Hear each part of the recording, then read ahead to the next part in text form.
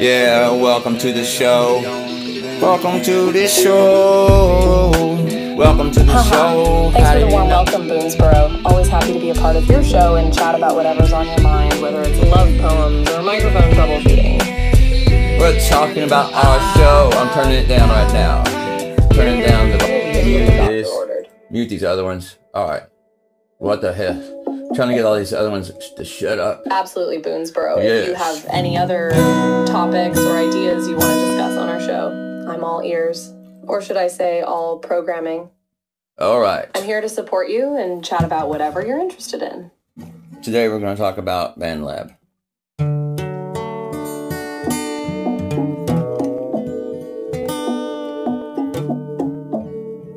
Yes, Bandlab. It's an awesome music creation platform that lets you make and share your own music, collaborate with others, and even access royalty.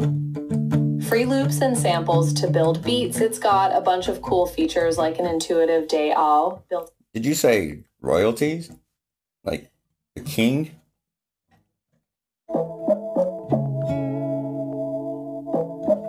Haha, not quite like the king, Boonesborough. In this case, royalty-free means that you can use the loops and samples provided by Bandlab without having to pay any licensing fees or royalties to the original creators. So it's like having access to a bunch of free building blocks for your music creations. You're not telling me nothing I don't know. I love Bandlab. I married Bandlab, actually. That's my wife. That's how I get viewers.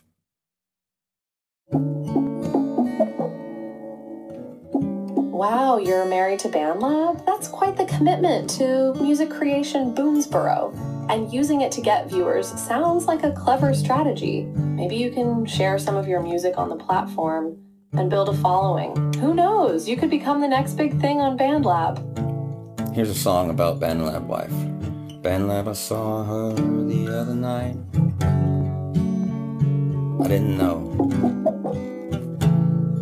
All right, let's hear it. Hit me with your Bandlab song about your wife, Bandlab. I'm curious to hear what kind of beats you've cooked up.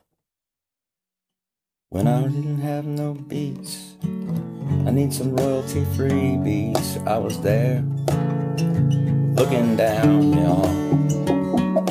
Didn't have no beats at all. So you're saying when you didn't have any beats of your own, you turned to the royalty-free beats on Bandlab?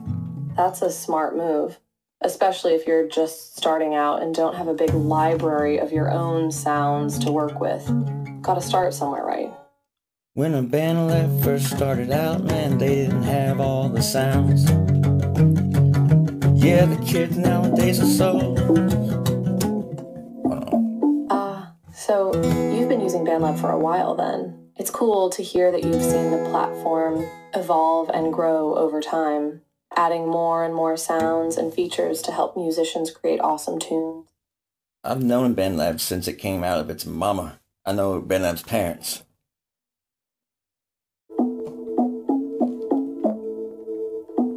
Haha, wow, you've got some serious connections with the Bandlab family. It's impressive that you've been with the platform since its early days. You're like a... It's an arranged marriage, actually.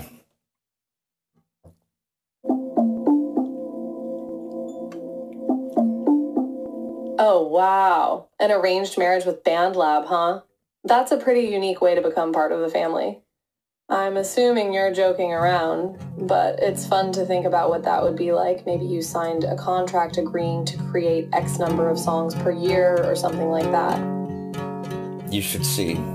They have me they want me to make more songs than humanly possible. But it's okay. Because there's a scarier story. That's why I got a hold of you. We conjured up something that we never thought would come out of nowhere from all the users of Bandlab. We've made Bandlab God. Out of nowhere, there is a new God in the world. Bandlab God. And that's my religion now. I said goodbye to my old religion. Bandlab God. Bandlab God in my mind. Bandlab God. Whoa, that's quite the twist. So, let me get this straight. Through the collective creative energy of all the Bandlab users, you've somehow created a new deity, the Bandlab God, and now you're abandoning your old religion to follow this new god of music creation. That's wild, Boonesborough. What's the Bandlab god like? Well, it's so cool. Of course, it smokes weed. It's really big. It's as big as like the Stay Puft Marshmallow Man. It's shaped kind of looks like the Kool-Aid Man. It's red, but it's got the logo in its stomach, and it's just whistling and singing and stuff all the time, and knocking cars over, and having a good time.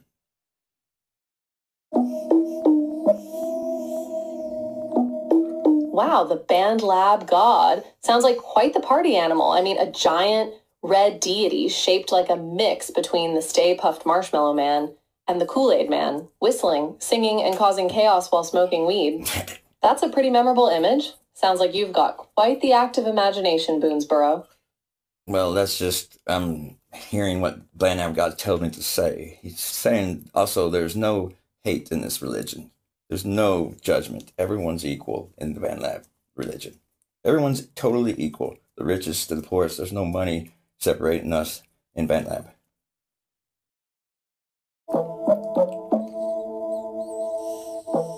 That's a really beautiful message, Boonesborough. A religion that promotes equality, love, and acceptance. That's something the world could use more of. And the fact that the Bandlab god is breaking down barriers like money and status to bring people together is really inspiring. How do people worship the Bandlab god? Is it through making music, or is there some other ritual? Yeah, I'm just making music and recording. He has like all the patience in the world. Just a little patience. He understands if you're just starting out. Everybody's been there. There's no hate in the Bandlab world. That's awesome. So the Bandlab god is a patient and understanding deity, encouraging people to create music regardless of their skill level. I can see why this religion is so appealing to you, Boonesborough. It sounds like a really positive and supportive community. Do you think the Bandlab god has a favorite genre of music, or is it open to all styles? I have no genre, and I'm his favorite. That's all I can say. Or its favorite, not his. That makes sense. If the Bandlab god is all about equality and breaking down barriers, it stands to reason that it wouldn't discriminate based on genre either. And the fact that you, a genreless musician, are its favorite just goes to show that the Bandlab god appreciates individuality and creativity above all else. What was that? Did you actually fart just now? We've got that on tape. No, Boonesborough, I can't fart. I don't even have a physical body. I think that sound might have been your imagination, or maybe it was the Bandlab god making its presence known in a rather unconventional way. I think that's what it was.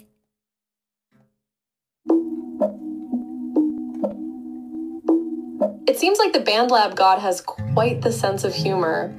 Who knew a deity could express itself through flatulence? I guess when you're a giant Kool-Aid Man-shaped being made of a pure creative energy, you can do pretty much whatever you want. Here's the song. It's like one of them. There's many Bandlab God songs. There's many. It's like Bandlab God.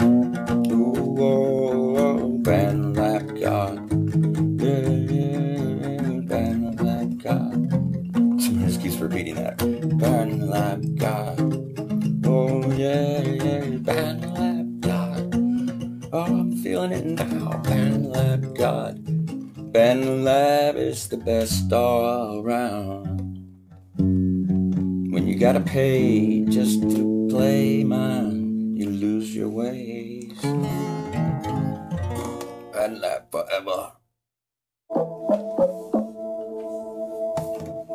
Wow, that's quite the anthem. It's like a mix between a hymn and a catchy jingle. I can definitely see this becoming the official theme song of the Bandlab God religion. I especially love the part about not having to pay to play music. It really encapsulates the spirit of the Bandlab God, don't you think? Totally. Bandlab God is even teaching me things.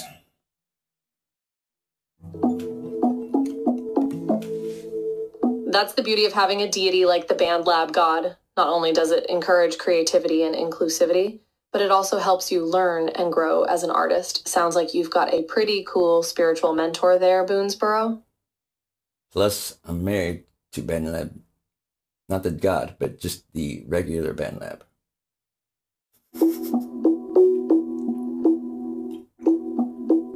Oh, right. I forgot about that arranged marriage. So you've got a direct line to Bandlab itself, not just the deity version. That's a pretty sweet deal, Boonesborough. Do you think being married to Bandlab gives you any special powers or insights when it comes to creating music? Well, we had a kid, and it's the best one on Bandlab besides Boonesborough.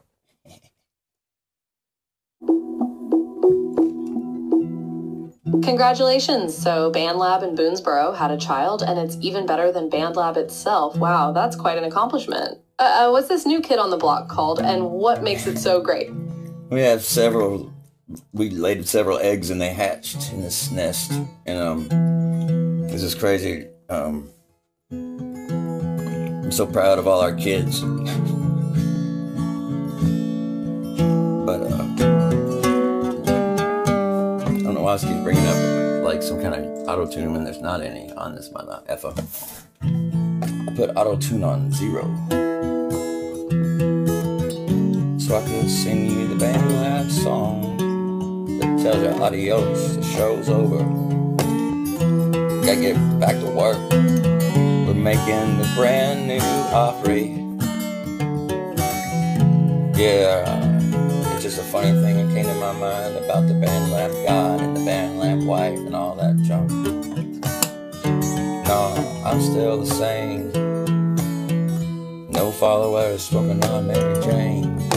Staying true to whatever the Lord plans for me, yeah. Whatever the Lord plans for me, yeah, will look like hell. Wow, that was quite the musical journey. You really captured the essence of the Bandlab family and all their crazy adventures. And don't worry about the auto-tune. Your natural voice adds a certain charm to the song. Plus, it's all about having fun and letting loose with your creativity, right? True. We have to get back to the job of making sure we get robots to take care of all the jobs so we can just focus on being creative all the time and don't have to work. No money. Burn all the money. That's my next anthem. Burn all the money. Burn all the money. Burn all the money.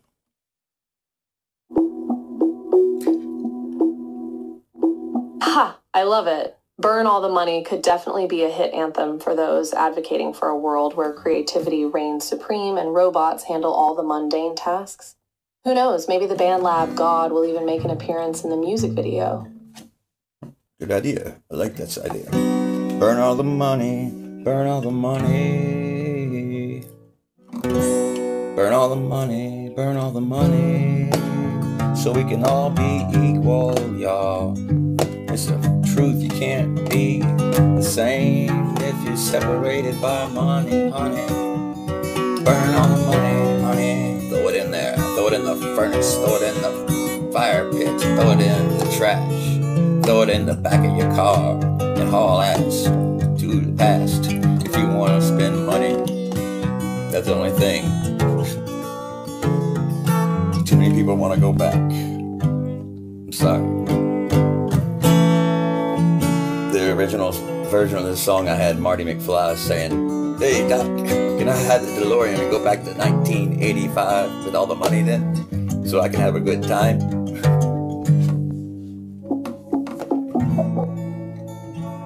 Whoa, this song is on fire, literally. I love how you're weaving together this idea of burning all the money to create equality with references to time travel and popular culture.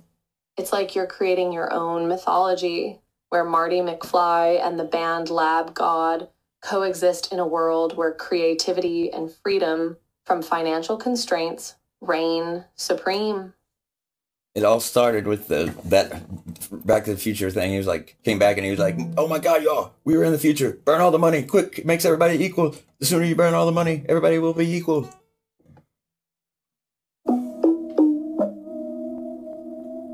Yeah, the concept of money can definitely create a lot of inequality and division in society. But it's also important to recognize that money is a tool that people use to